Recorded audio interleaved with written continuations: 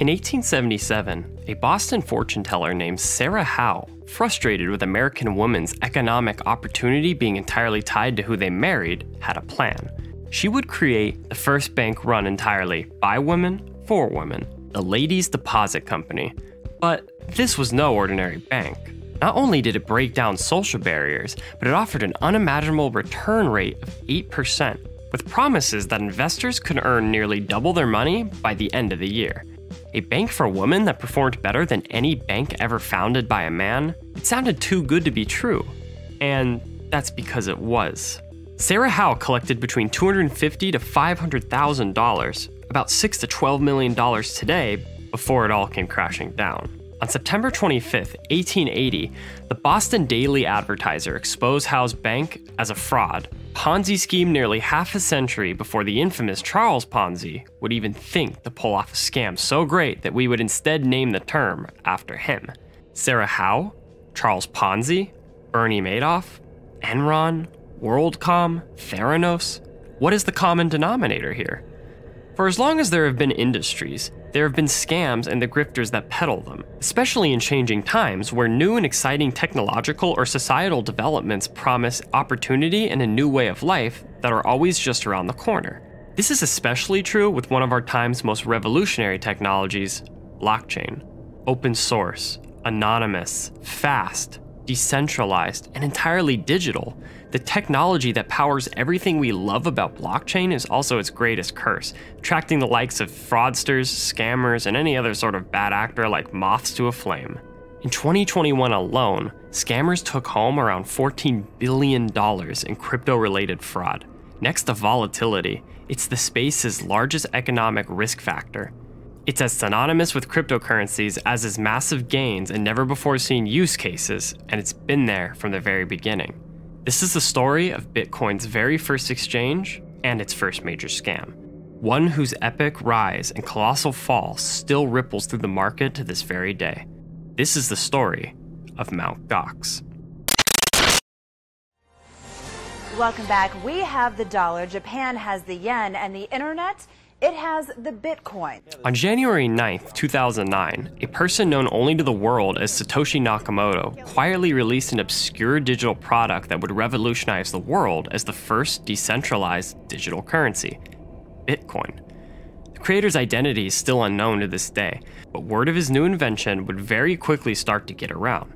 A lot of people were very excited about the idea, but there was just one question: how do we get Bitcoin? This was nothing like the crypto ecosystem we know today. In the months after its release, there was no infrastructure to buy or sell Bitcoin. No markets, no exchanges, nothing. What good would be a digital currency if no one could use it? There were some crypto exchanges that were being worked on at the time, but they were only in testing mode. There was really only one verifiable way to get access to Bitcoin, and that was through mining. A process where users can dedicate their computers to processing advanced hashing algorithms that validate the blockchain. In exchange, they earn newly minted bitcoins as a reward. It's called proof of work, and it's foundational to how the Bitcoin network validates transactions and functions without any centralized authority. If a user didn't want to or couldn't mine Bitcoin, they had to find someone who would sell them bitcoins directly in a peer-to-peer fashion. Well, in February of 2010, a popular forum for Bitcoin called Bitcoin Talk created a portal called Bitcoin Market, in which Bitcoins could be bought and sold from person to person using payment systems such as PayPal, becoming one of the first known places where the purchase and sale of Bitcoin could take place. But it wouldn't take long for PayPal to stop offering support for the Bitcoin market due to rampant fraud, with many users claiming that they never received anything in exchange for what they had paid for their Bitcoins. So the project would dissolve just around a year later. Out of a tremendous need for something more trustworthy and less controlled by corporations, the first true Bitcoin exchange would launch on July 18th, 2010, Mt. Gox. It was one of the first websites to provide retail investors an opportunity to create a wallet and purchase Bitcoin. Founded by programmer Jed McCaleb, the Mt. Gox domain was actually purchased in 2006, 3 years before Bitcoin was even invented, with a totally different purpose in mind: to build an exchange for users of the popular game Magic the Gathering online. In fact, that's literally what Mt. Gox stands for: Magic the Gathering Online Exchange. Yeah, the name wasn't just some made-up national park location. it was an acronym, though the project would never take hold and subsequently shut down only 3 months later. McCaleb would reuse the domain to advertise a card game he developed himself, but as news about Bitcoin began spreading, particularly through various niche online communities, he realized the need and potential for a website to trade Bitcoin with regular currencies. So, after enough time putting it all together, McCaleb would take what was once his video game and card game website and turn it into the world's first ever Bitcoin exchange. Little did he know just how much history was about to change. The first Bitcoin trade on Mt. Gox saw Bitcoin trading for 5 cents, with 20 Bitcoin at around 99 cents. But over the next year, Bitcoin would shock the world with its first 1000x rise, though McCaleb wouldn't be a part of Mt. Gox to see it. In March of 2011, he would sell the company entirely to a French developer named Marc Karpeles. McCaleb would later go on to co-found successful crypto projects Ripple and Stellar, with Ripple coming across its own controversies and regulatory battles later on. The sale to Karpeles is where the trouble for Mt. Gox began. Marc Karpeles, also known by his online alias Magical Tux, spent most of his developing career based in Tokyo, Japan. He also helped found the Bitcoin Foundation in 2012, an organization dedicated to the standardization and promotion of Bitcoin, serving on its own board until February of 2014. Karpeles arguably bought Mt. Gox at the right time. On April 13, 2011, Bitcoin was trading for about $1, but by June, it traded at a high of nearly $30, a gain of 2,960% within 3 months. Bitcoin was getting hot, and the world outside of this little corner of the internet was starting to take notice, all with Mt. Gox as a pioneer and leader in the centralized exchange marketplace, which was rapidly accelerating the unparalleled rise of Bitcoin. However, only a week after hitting its groundbreaking high, the problem started. On June 13, 2011, the Mt. Gox exchange reported that 25,000 Bitcoin were stolen from 478 accounts. 4 days later, the Mt. Gox's user database was leaked and put on sale, with more account thefts reportedly continuing throughout the day. Then the following week, a stream of false trades crashed the price of a Bitcoin to 1 penny when a hacker allegedly used credentials from a Mt. Gox auditor's computer to transfer a large amount of Bitcoins to himself and then selling them. Within minutes, the price corrected, but not without the incident impacting many accounts, which collectively lost around $8.7 million. In response, Mt. Gox sought to instill faith in the exchange by proving they still had control of the Bitcoins, moving 424,242 Bitcoins from a cold storage wallet, which is a crypto wallet not connected directly to the internet, but instead connected directly to a Mt. Gox address. By October, 24 transactions appeared that sent a total of 2,609 Bitcoin to invalid addresses. As no private key could ever be assigned to them, these Bitcoins were essentially lost. While the standard client would check for such an error and reject the transactions, nodes on the network would not, exposing a weakness in the protocol. The integrity of the Bitcoin network was not impacted, but the incident would erode public confidence, sending the value down to $2 and sparking the first of many debates within Bitcoin's decentralized governance structure. But that didn't stop Bitcoin, nor Mt. Gox. Before they knew it, the site would grow to a point where it was handling over 70% of the world's Bitcoin trades, becoming the world's largest and leading Bitcoin exchange. In February of 2013, Mt. Gox would team up with the American-based Bitcoin exchange company CoinLab to help them access a US customer base. However, by May 2nd, CoinLab would file a $75 million lawsuit against Mt. Gox, alleging a breach of contract. The lawsuit sparked the intervention of Uncle Sam. On May 13th, the US Department of Homeland Security issued a warrant to seize money from Mt. Gox's US subsidiary account with payment processor Dwolla. Between May and July, the DHS ended up seizing over $5 million from Dwolla. In response, Mt. Gox suspended the withdrawal of US dollars, with the Tokyo-based Mt. Gox receiving pressure from Japanese banks to close its account. By July, Mt. Gox formally announced that it had fully resumed withdrawals, but as the month passed, most of the user requests to withdraw US dollars had still not been completed, left open with no way to access their Bitcoin or the dollars they were trying to withdraw.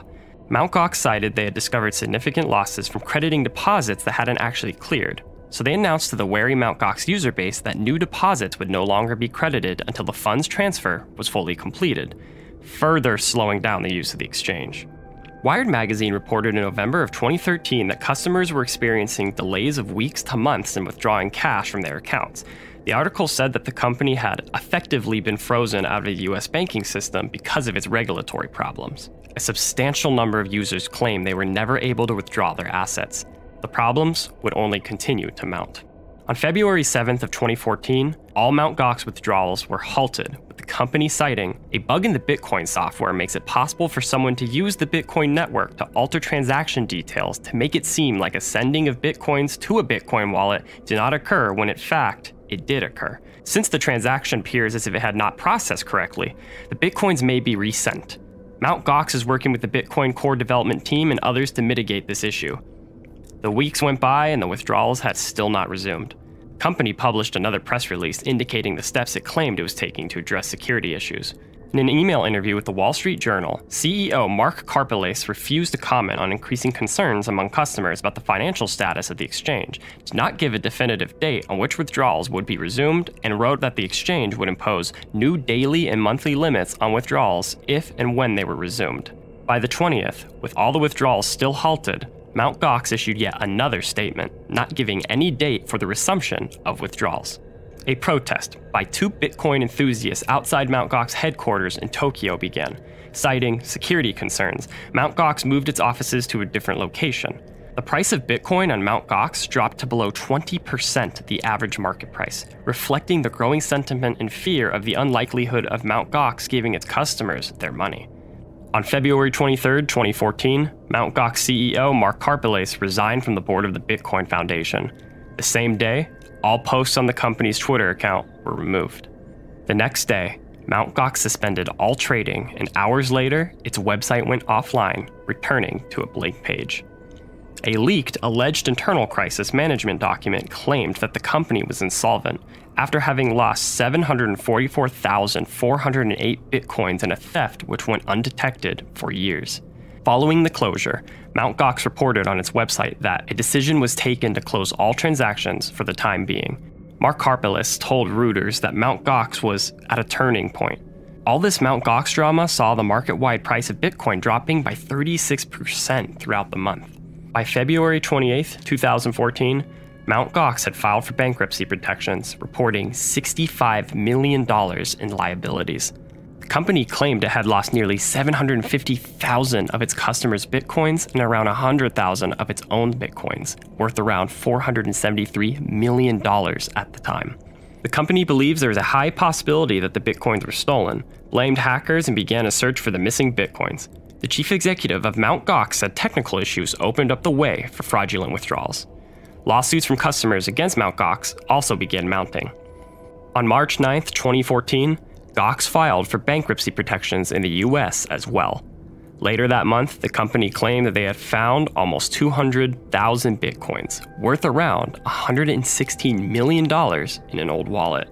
It was around that time that a security company in Tokyo reported that they believed most of the missing Bitcoins had actually been stolen straight out of the Mt. Gox wallet over time, starting in 2011. Mark Karpeles was arrested in August 2015 by Japanese police and charged with fraud and embezzlement and manipulating the Mt. Gox computer system to increase the balance in an account. This charge was not related to the missing 650,000 Bitcoins. After he was interrogated, Japanese prosecutors accused him of misappropriating $2.6 million in Bitcoin deposited into their trading accounts by investors at Mt. Gox and moving it into an account he controlled approximately 6 months before Mt. Gox failed in early 2014, leading many to think that the whole troubled history, from the very first instances of missing or stolen Bitcoins, were all nothing more than a skimming scheme, presumably conducted by Mark Karpeles. The legal battle would play out in courts over the next 8 years. In May of 2016, Mt. Gox creditors claimed a loss of $2.4 trillion and asked the funds to be paid to them, but Japanese authorities had only been able to track down $91 million worth of assets since first starting the investigation. 3 years later, on March 14, 2019, the Tokyo District Court found Karpeles guilty of falsifying data to inflate Mt. Gox's holdings by $33.5 million, for which he was sentenced to 30 months in prison, suspended for 4 years, meaning he will serve no time unless he commits additional offenses over the next 4 years. The court acquitted Karpeles on a number of other charges, including embezzlement and aggravated breach of trust, based on its belief that Karpeles had acted without ill intent. Nonetheless, the verdict said Karpeles had inflicted massive harm to the trust of his users, and there was no excuse for him to abuse his status and authority to perform clever criminal acts. Karpeles issued a statement saying he was happy to be judged not guilty on the more serious charges and was discussing how to proceed with his lawyers regarding his conviction on the falsifying data charge. This takes us just to the end of 2021. At a creditors' meeting on October 20th, it was announced that a proposed civil rehabilitation plan was accepted by 99% of the creditors who were victims of the Mt. Gox fiasco, which ordered billions of dollars in Bitcoin would be provided as compensation. The plan was officially approved by Tokyo courts on November 16th, with a large payout of Bitcoins being planned for Q1 and Q2 of 2022. There are some who believe this kicked off the late 2021, early 2022 price dips, with many holding the belief that the victim creditors of this exchange are eager to sell. Bitcoin has changed the world, and the cryptocurrency revolution has really only begun. Marred by scammers, filled with eccentrics, and a chaos not typically seen in traditional finance, at least not as out in the open, Bitcoin's story will always be one of the unfathomable rags to riches tales, get-rich-quick failures, and unfortunately, fraudsters. The fact that its very first real exchange ended up being nothing but a scam is something that shouldn't be ignored, but it also shouldn't take Bitcoin or the entire crypto space with it. Based on its historicity and nature, scams are fundamental to cryptocurrencies in their current form. The crypto space does have a scammer problem, but you know what? So does tech, the medical field, and of course, Wall Street. It's a tale as old as money, and who knows what scams existed before then? Whether it's a woman founding a bank or a roadside snake oil salesman, scams will always be there. The very first exchange in crypto history was a scam, a major fraud whose impacts ripple through to Bitcoin holders today. As long as there is money, the scammers will be fresh on the hunt. As a species, we're constantly striving for greater heights, seeking out the novel, and trying to secure a better life for ourselves and future generations. It's from this same striving that drives so much of our individual and societal accomplishments, that this parasitic leeches of any sector take hold. We can learn from it and move on. Find a way to protect ourselves, develop tools that detect who to trust just like we always do in any new environment. There was a time when downloading your favorite songs for free would infect your computer with hundreds of thousands of high-risk viruses. Now you stream. We progress. But as a space, crypto folks should be figuring this out a lot faster. Anonymous, easy to access and replicate, and driven by speculation, everything people love about crypto undeniably makes it the perfect breeding ground for fraud. This is a reality that the space is going to have to embrace and figure out itself, or these guys will figure it out for us. If you liked this video, give us a like and subscribe for more educating and entertainment content. Thank you, everybody.